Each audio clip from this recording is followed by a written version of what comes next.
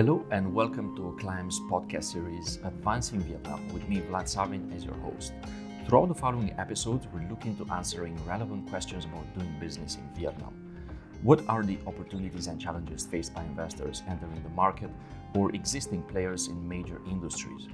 We will seek to understand the business environment from a cultural, local mindset and how to deal with compliance from an international perspective. What are the major risks faced by businesses active in the region and how to overcome them? We will dive deep into the compliance environment in Vietnam, discussing processes and procedures, changes in laws, latest official updates from the authorities, and financial governance planning for businesses active in Vietnam. We at the Climb consider compliance a major asset for foreign investors operating in Vietnam.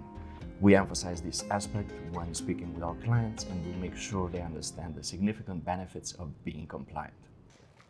In this episode, I'm discussing with Matthew Lowry, Managing Partner at Climb Vietnam, about the latest transfer pricing requirements in Vietnam, the current regulatory changes, and how investors maintain compliance and ensure they are protected from any inspections from the authorities.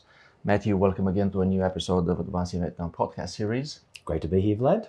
It's the last one for the year, and it's an interesting topic, especially because the fiscal tax year end is coming, and transfer pricing is a very important topic for international investors here. Absolutely, as you absolutely. know. We have discussed actually multiple times and wrote several articles about guides covering transfer pricing regulations in Vietnam. However, this conversation is very timely as we see a significant shift from the Vietnamese authorities in the past 12 months towards actively reviewing, enforcing, and challenging transfer pricing documentation from foreign investors operating in Vietnam. What happened in this last 12 months, and what is your current experience with the current status in the market? So if you look at transfer pricing, it's been like a 5 or 6 year journey from effectively no formal requirements as we know them now to a very rigid regime. We saw this when it first being implemented. It was focusing purely on manufacturing, import-export businesses. Now it's across the board. The authorities have a much more educated workforce. The tax authorities have trained their staff, and they are focusing far more on those who are not following international best practice. Vietnamese transfer pricing is fundamentally, or a macro sense, a replication of international practice. Obviously, every country has slight differences how they apply it, but it's something that we can't ignore. So it is an important part of regulatory compliance in Vietnam now, where it wasn't in the past. And that does require at end of year making sure you are compliant. It's not just we'll fix it later. You need to be compliant as we go. And for many businesses, that's never been the case. So we're now in a situation where everyone's exposed who meets the requirements or doesn't meet the exemptions. Everyone must prepare documents and must lodge certain information to show the authorities that they're compliant. So the authorities know if you're not compliant very, very quickly, and you make yourself a big target. And we're just preparing now an article looking at numbers of inspections across the entire year 2022 compared with 2021, and we've seen that there's almost a doubling of that number from the authorities' side. Tax inspections and also related parties focused transaction inspections. Related party transfer pricing is easier for an inspection, and it's a very straightforward. You either have the documents and you meet the requirements, or you don't. So from the authorities, it's so much easier to focus on transfer pricing than it is to do normal tax inspections. Mm-hmm. So of course they're going to do more of them, and they're going to continue to ramp up because of the revenue gains, potential revenue gains to the government. So I don't see this slowing down. I see this doubling in the first 10 months this year. It had doubled for last year. I see that happening and doubling again. Mm-hmm. As the fiscal year end is approaching, it's important for companies and related parties to, with related party transactions, to evaluate the transfer pricing documentation and start preparing and evaluate the strategies that they have in place to ensure compliance. Before we look into documentation, can we explain first what are the current thresholds for being classified as related party of an enterprise in Vietnam? Related party is 25% ownership control, or the subsidiary relationships. There's a general definition is that if you are owned by or partly owned by another entity, there's a related party. Mm-hmm. There's also potentially, if you was doing trading majority or solely with one enterprise, you could be related to that enterprise because of the control test. So we are looking at a very, very broad definition of related party. If you've got a company which has a 25% co-ownership in another company, they're related. So we have to then say, okay, we've got related, we meet the definition, we then must make, are we exempt? So related party is, it's very broad from a control, ownership, or transactional basis. So that is fair. So you've got to test that. You've got to go through and look at the specifics of, do you meet it, percentage, sales wise, etc. But it is very broad in the first sense. And before we go to exemptions, let's discuss first about the key TP documents that investors need to prepare. I know there are appendices, there are main reports, country by country reports. What are those key important documents that they need to have ready and they need to prepare before the authorities actually visit within an expansion? So the documents have got to be prepared and exist. You've got to have your local file, your local details, master file, which is how you're doing cross-border activities, and then you may need a country by country, which is the sort of, if you're large enough, the how it all works across the globe. You must have them prepared and available. So within 30 days of the authorities requesting those documents, you must have them available. So with those documents being available in Vietnamese language, and just being like, 30 days is not long to prepare this and also translate. They must be in Vietnamese. So don't assume you can just get notified and do that. So the first part is you must have those documents. There's ability to get a 15-day extension, but do not bank on that. It's not always guaranteed. It's only in certain circumstances. So let's assume I must have local file, master file, and potentially country by country ready within 30 days of inspection. But as you said, there's also further notification. So we must lodge with our CIT return, which is due by the 30th of March each year. We must lodge the appendices to our corporate income tax return. Now, in Vietnam, we've always done a Form 0, which is related party, details of related parties.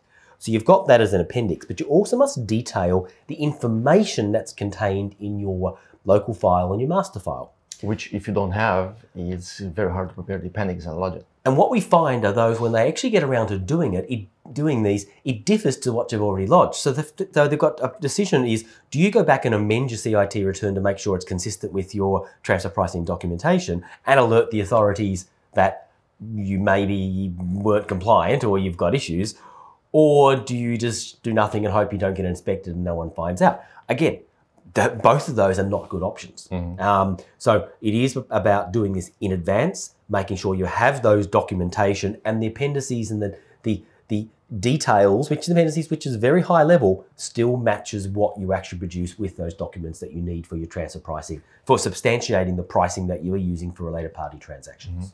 And those specific lodgements with the CIT for appendixes, all companies need to submit them, or just the ones that actually meet the transfer pricing? If you're exempt, you don't need to submit those. So it's only those. You still need to put related parties. So you still need that related party disclosure. The old Form 1 is required to detail who are your related parties. So that doesn't change. It's just you don't need to prepare those local file or master file if you're exempt, therefore you don't need to put the appendices for those. And now coming back to exemptions, what are those key rules and regulations for investors being exempt from preparing the transfer pricing documentation? So the exemptions are based around a number of different factors here. So the first one is, if you're dealing with local Vietnamese companies that have a same tax rate as you have, essentially you don't have to deal with things. So in-country related parties, where they're the same tax rate, not subject to related party transactions or transfer pricing.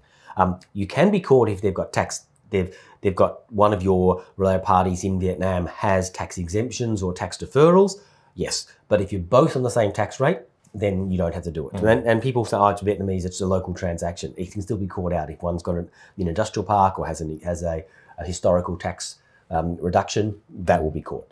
The second exemption is if you have less than 50 billion Vietnam dong, just over $2 million of total transactions, and the related party transactions are less than 30 billion. You got to meet both of those. If you fail one, you're not exempt. So less than 50 billion Vietnamese dong in revenue and 30 billion in related party transactions. The next one is, there are some ratios, some safe harbor ratios. So if you are a distributor, manufacturer, or producer, you're earning 5% as the distributor, 10% as a manufacturer, and 15% as a producer. Those ratios, if you use those ratios, you are exempt from requiring documentation. So it's basically, if you're a large business, but it's just too hard to do documents. Just make sure you're earning those returns, and the authorities will, under the law, you're deemed as exempt from producing documentation because you're using the safe harbour provisions. Now, they're specifically for manufacturing, distribution, production. They're not for service businesses. So there is no safe harbour for service businesses or those who are not within those three classifications. So even though they're quite useful, they don't give us a complete safe harbour. So they're basically the exemptions. If you don't meet those exemptions, you are in the transfer pricing system and documentation is required. And one of the common mindsets that we see with investors here in Vietnam, specifically in the service sector, is that they assume that they're exempt in a sense that they're not a manufacturing, they don't have large amounts, and then in their minds, they don't even have to look at the transfer price documentation or even do a review about them because they assume that just the scale of their business is so low that nobody's going to look at them. And that's where I think investors start getting caught lately. Yeah, correct. And maybe they were exempt, maybe they were under the thresholds. Yeah. But it's when they exceed, I'll just pick a rate, it's okay.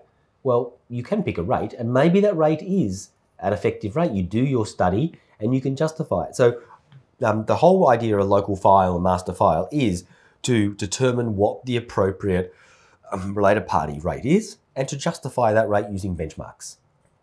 So they may have a correct rate, but if you can't justify it with the documentation required, it's pointless. You're not meeting the requirements of the transfer pricing, which is to justify the related party pricing mechanism that you use so that there is no transferring of profits outside of Vietnam. Speaking of arm's length, Decree 132 released in 2020 has reduced the acceptable range price from 25% and 75% under Decree 2020. Now it's being 35% and 75%. How does this affect investors? So what you had, the Decree 20, which is in 2017, was the original one, and then we've moved to Decree 132 as this transition. They've tightened the bands. So you've got to be, your market pricing and your pricing to your related parties must be much more aligned. So if you've got a range of prices for the market, your related parties must be in the middle of that range. And that's one of the pricing, when you're doing your studies, you're doing benchmarking, you're doing percentile pricing. It's one of the tests that you must satisfy when you're doing your justifications. And it's not just, I make 10% margin, it's okay, and I make 20% of everyone else. Well, you're probably going to fail because even though you may be able to justify 10%, if you actually don't fit within the requirements. So it's not just a basic pick a number and justify it. It is you must go through the mechanisms to ensure you're compliant with the rules. As I said at the start, Vietnamese rules are based on the OECD standard as a general approach. So that most of the approaches done in foreign jurisdictions is what's required in Vietnam. And I think that's missed a lot of the time. It's you just pick something, that number won't matter. And if you don't review that, if you don't support that, if you haven't done your studies, your benchmarking, you haven't confirmed that you're within your required percentiles, maybe you did it in the past under the old decree and no longer compliant. So that's very important to make sure that you're in that range on the percentile as part of that study and as part of the testing. What about advanced pricing agreements? Can these be a replacement for certain types of companies of the TP full documentation and analysis if they're in place? What are they and how do investors use them? So it's a good point you raised, the advanced pricing arrangements, and I'd ignore them. You are exempt, if you've got an APA in place, you are exempt from your other requirements. You don't need to lodge appendices, you don't need to do anything. And the reason I ignore that is there are very few APAs in place in practice. So APAs are common internationally, advanced pricing agreements that you disclosing with the authorities, sitting down with them and coming to an agreement to cover the next 5 years about how you, Vietnam and globally, do your transfer pricing. So it is exactly as it sounds. It's an agreement about what's going to happen, and it's a transparent disclosure. Now, in theory, that sounds great. And in many countries, it's one of the key ways to deal with transfer pricing is just have a bunch of APAs. Vietnam, we have not seen that as a path which is practical at this stage.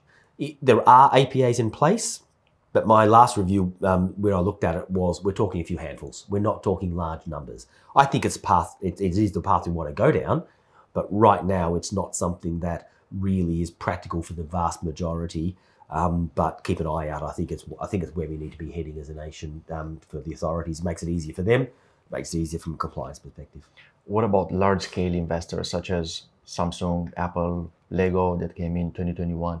what do you think they have in place these APAs from the moment where they enter the market, or they're looking at the transfer pricing?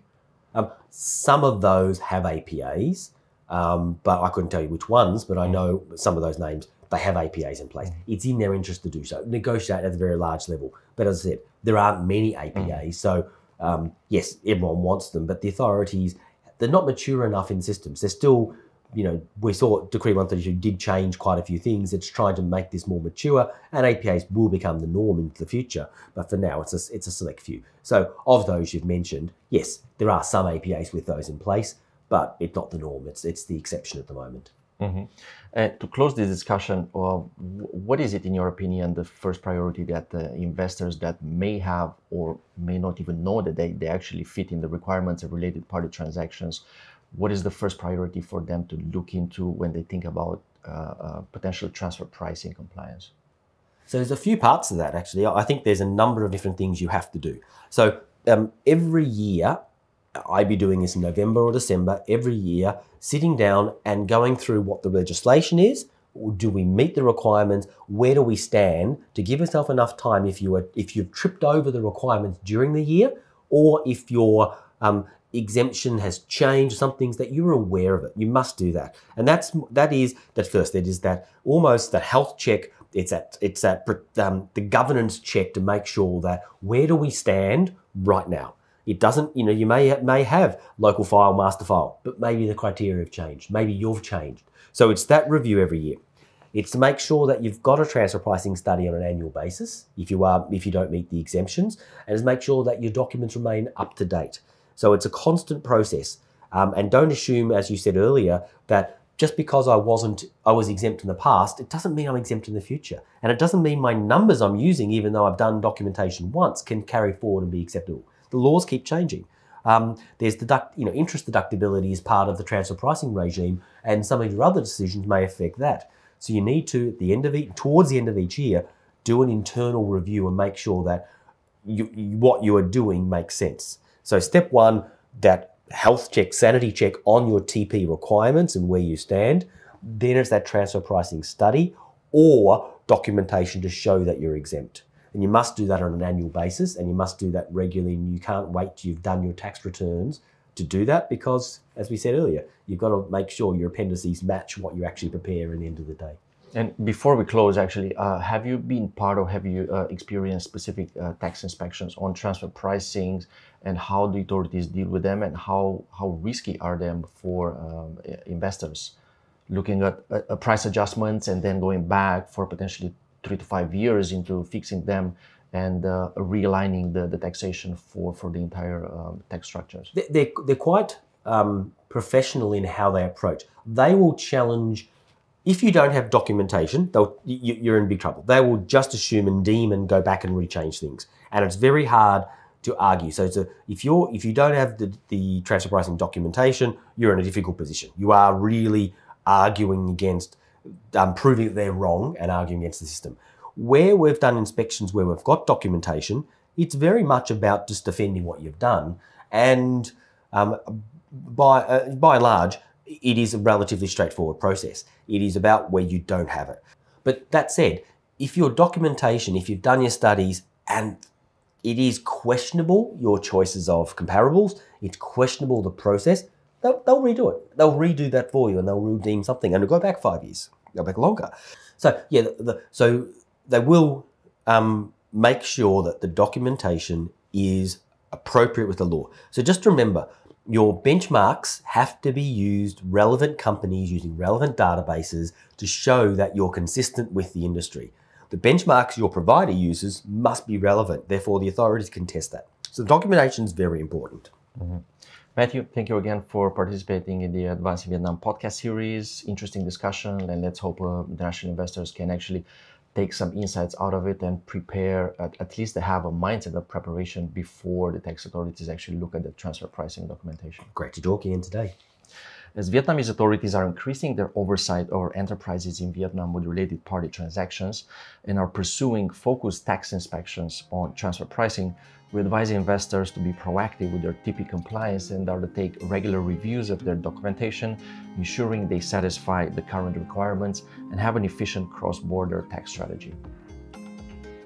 And many thanks to you, our listeners, for tuning into Advancing Vietnam podcast series. For more information about this topic, please check out our publications on vietnam.acline.com. And if you want to reach out to us for any additional details, feel free to contact me on LinkedIn or throughout the website contact details.